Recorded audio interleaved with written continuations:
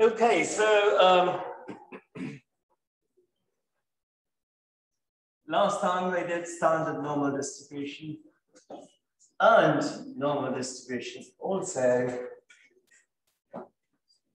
the key thing to note is probability x less than or equal to x is denoted by uppercase phi of x. Lowercase phi would simply be the density. So we can find this probability correctly using your calculator. In your calculator, if you're looking for a normal probability, it is normal CDF. It is always going to give you that area below. So negative infinity, negative E99, x, followed by the mean and the standard deviation. If mean is 0, standard deviation is 1, then it would become a standard normal, and there is only one standard normal.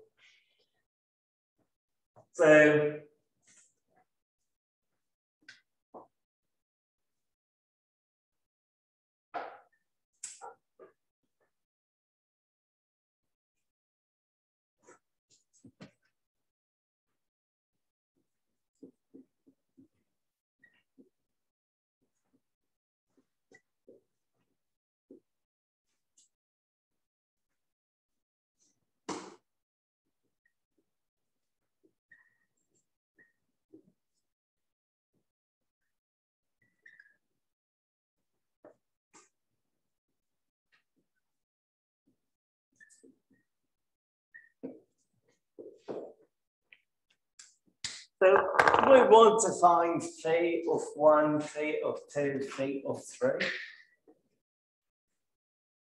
In other words, we are simply finding the probability x is less than or equal to some value. So we are simply trying to find the cumulative probability.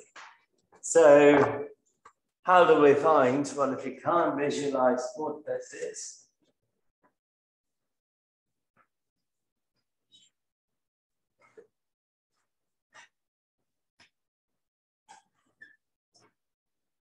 I would recommend that you do this not just for a normal, for any distribution. If you can draw things out, you would understand the concept better. So what we're trying to find here is uppercase phi of 1. In other words, the probability z less than or equal to 1.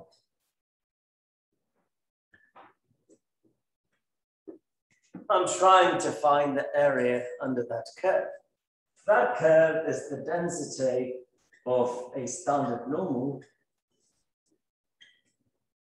which I believe I wrote last time. In the general form of a standard normal distribution, if you set mu to be 0, standard deviation sigma to be equal to 1, you'd end up getting this. So when I say find phi of 1, I'm trying to find that area. So if you have your calculator, go ahead and grab it. Yes? I have a calculation for 1, 2, 3. Yeah. You do? Yep. Okay. So 1 is 0.8413. Is 0.9772. And 3 is 0.998.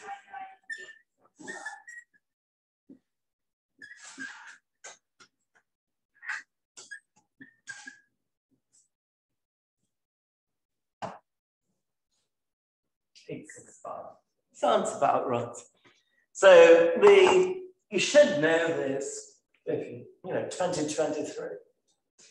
We went over this, right? But you have an Inspire calculator. So to get that funky E in your TI calculator, you have to press second comma. So if you press second comma, you'll get that E. So negative, second comma, 99. Followed by 1, then mu, sigma. Mu in this case would be 0, sigma is 1. You plug that in, you get the probability as 0.8413. 0.9772 and 0.9987.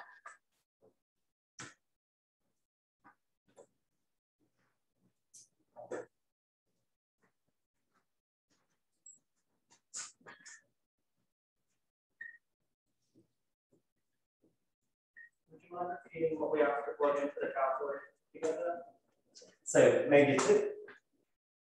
Did you get to this point, normal CDF? Normal CDF. Good. So negative, second comma. Comma is right about the 7 button. 99. Comma x value, let's pick 1. Yeah. Mean 0, standard deviation 1. And the value for -1 through -2. Have those now before we get to that. But how did you find it? I took 1 minus those probably. Very good. That is the right way to do it, at least in this class.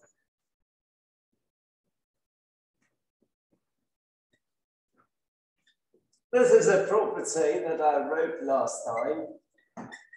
It's satisfied by a normal distribution. Phi of -1 would simply be 1 minus phi of 1. Phi of -2, 1 minus phi of 2. Phi of -3, 1 minus phi of 3. So if you subtract those values, what do we end up getting? 0.1587, 0.0228, and 0.0013.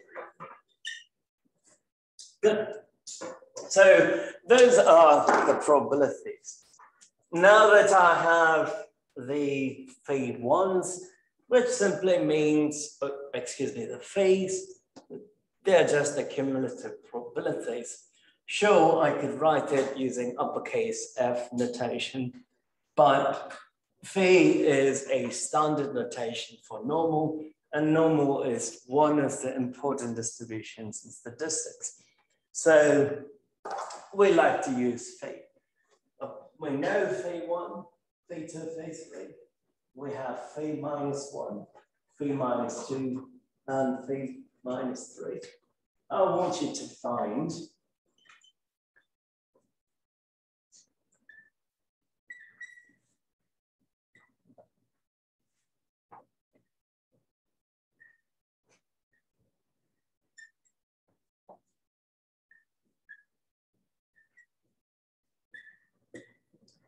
absolute value of z less than 1, absolute value of z less than 2, and absolute value of z less than 3. Everything you need to find that is here. That's my hit. So one of the properties of CDF, we know this already. We want to find the probability between two values for some random variable x. We take the CDF of x, upper limit b, minus CDF, lower limit. Right? That's going to give you the answer. So that's okay.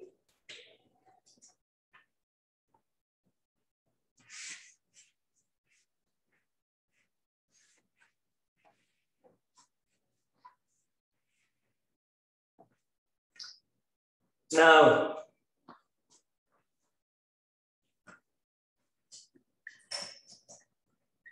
in general, probability of absolute value of z less than z would simply be equal to phi of z minus phi of minus z.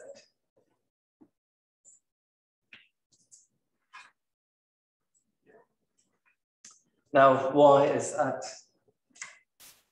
the case?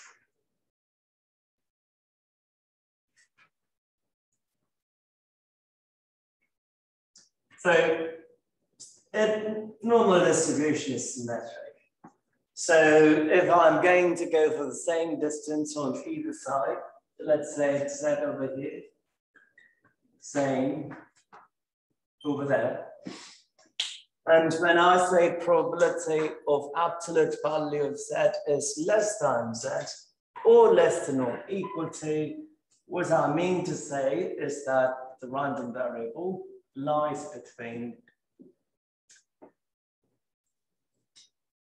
negative Z and Z. In other words, I'm finding the probability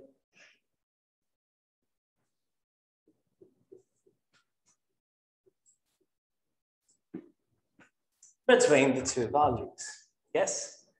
And if you go back to what we know about any CDF or any random variable, not necessarily normal, it is always the CDF evaluated at the upper endpoint minus the CDF evaluated at the lower endpoint. When it comes to normal, we denote the CDF by uppercase phi. So phi of upper endpoint minus phi of lower endpoint. Good. So this would simply be phi of Z minus phi of minus Z. So the answer here would simply be phi of 1 minus phi of minus 1. So 0.8413.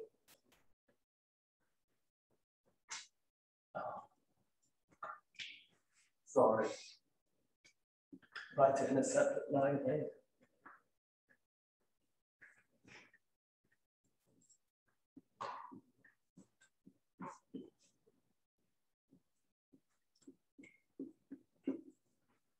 Phi of 1 minus phi of minus 1.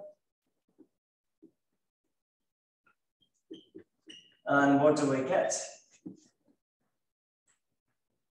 0.8413 minus 0.1587 equals 0.6827. 0.6827.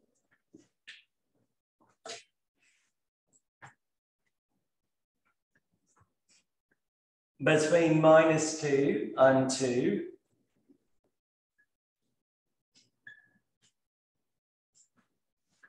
this would simply be phi of 2 minus phi of minus 2.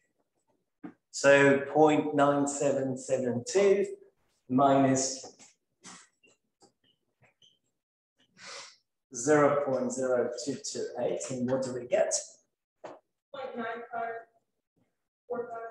0.9545. And lastly,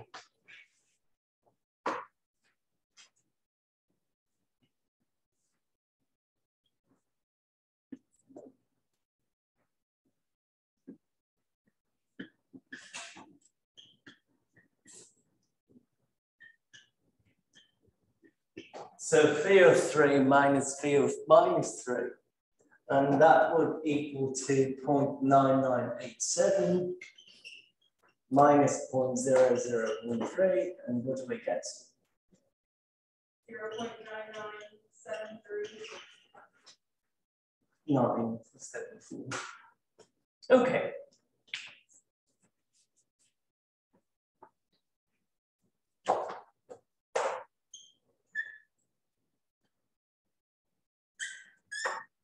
Those three numbers should look familiar to you from 2023. Very good, Mary. It is the empirical rule of normal distribution. So within one standard deviation, we'll have 68% approximately. 2 standard deviations, approximately 95%. 3 standard deviations, approximately 99.73%. Yes. So is the another way of saying standard deviation? Or is it not? It's in this case, it's just the values, not just the standard deviation. Right? The value at the standard deviation. It's the value on the axis. I think you're confusing Z with the standard deviation because the standard deviation in this case is exactly 1. And I'm just moving in steps of 1. But the value of Z and the standard deviation are not one and the same. So what is Z? Z is just a score. It's just a standard normal score. It is a random variable. Just like X. So when we're asked to find the probability of Z, how do we know what to find? So anytime you see the letter uppercase Z, it simply means it is a normal distribution with mean 0 and variance 1, always. That is a given. Good. And that's how I know what density to use and what to use in the calculator and so forth. So uppercase V typically will refer to a standard normal distribution, the CDF of a standard normal distribution. Now, let's say I want to have a different normal distribution.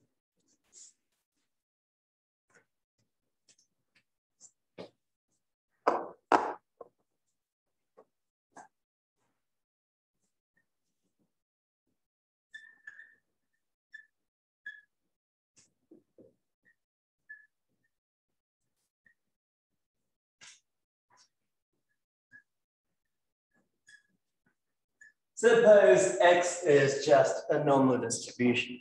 It has some mean, it has some standard deviation. So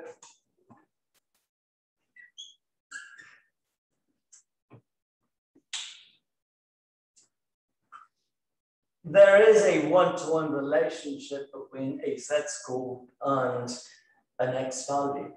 So we know the formula Z is X minus mu over sigma, correct? If I rearrange this and I wrote or solved for X, I'll end up getting X is equal to mu plus sigma times Z.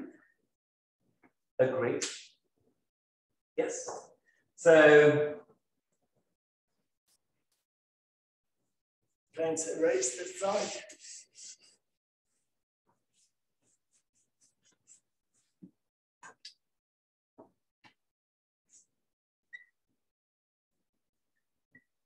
Expectation of a standard normal random variable is always 0 because the mean is 0. The variance of a standard normal random variable is 1 because we know that about a standard normal variable. But if I take any other distribution other than a standard normal, we can simply obtain it by shifting and scaling the Z-score. That's all I did. I shifted by mu, damn it, I erased this. So from 0, if I added mu to it, I'm no longer at 0, I'm at mu, right? So all I have to do is to shift the standard normal random variable and scale it by a tiny bit, and that tiny bit would be the standard deviation, so that I get a different normal distribution. So if I take X as any normal distribution,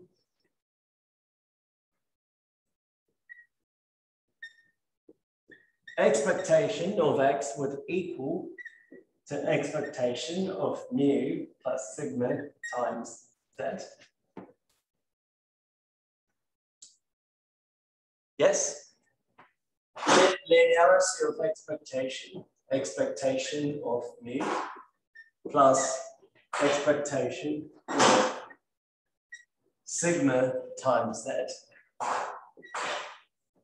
What is expectation of mu?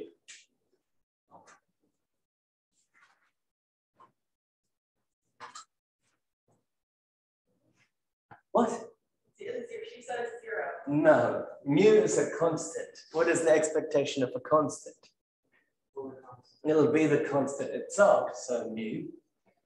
Sigma is a constant, so if I pull that out, sigma multiplied by expectation of z.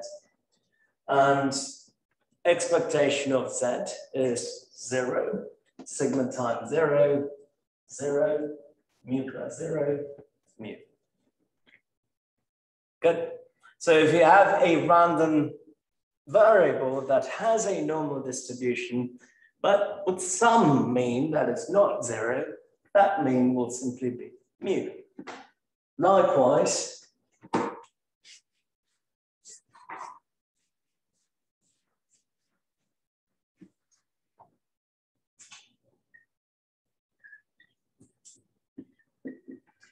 variance of x.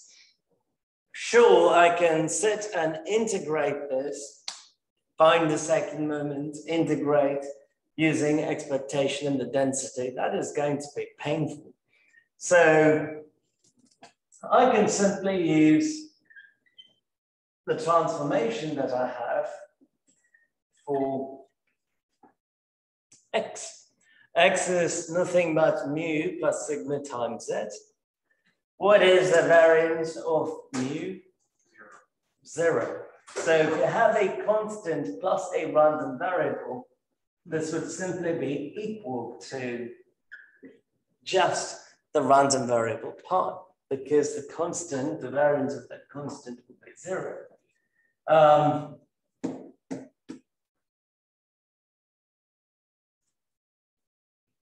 to simplify this? Properties of variance, sigma squared. Good. Sigma squared multiplied by variance of z. The property, one of the properties of variance is that if you pull sigma out of variance, you would get sigma squared. So sigma squared multiplied by variance of z. We know for a standard normal the variance is 1.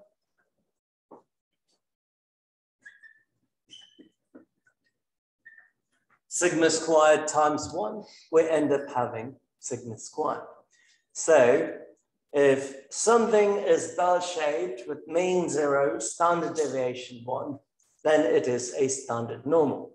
If it had a mean that is anything other than 0, say mu, or different variance sigma, then we can simply conclude that x is normal with mean mu and variance sigma squared. So for this random variable, the expectation is mu, variance is sigma squared, standard normal distribution, expectation is 0, variance is 1. Good? With me?